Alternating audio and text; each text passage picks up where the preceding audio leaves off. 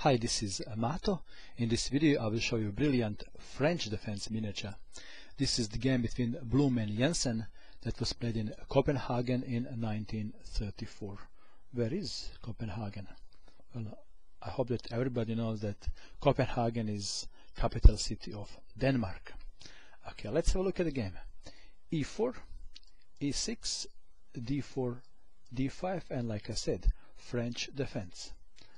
Knight to c3, pawn takes pawn, knight takes on e4, bishop to d6. This is bad move. Knight can take immediately on d6, but why? There is no rush.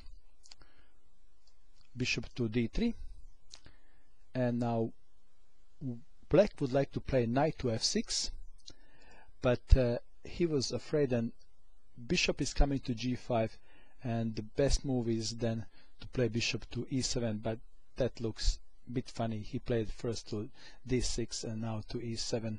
So to avoid all this, he played knight to e7, but white played bishop to g5. Anyway, black castled, and at move 7 we have reached a critical position of the game.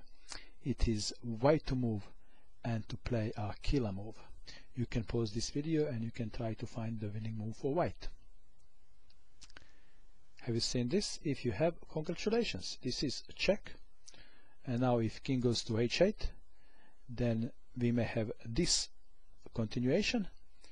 And after, there is perhaps other ways to continue for black, but he is losing in all variations if king goes to h8. So we are not going to have a look at every detail.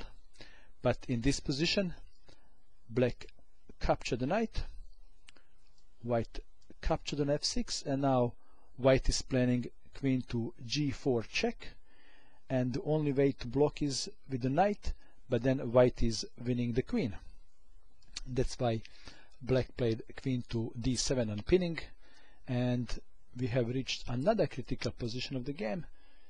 It is white to play and to win by force. What would you play in this position if you had white pieces?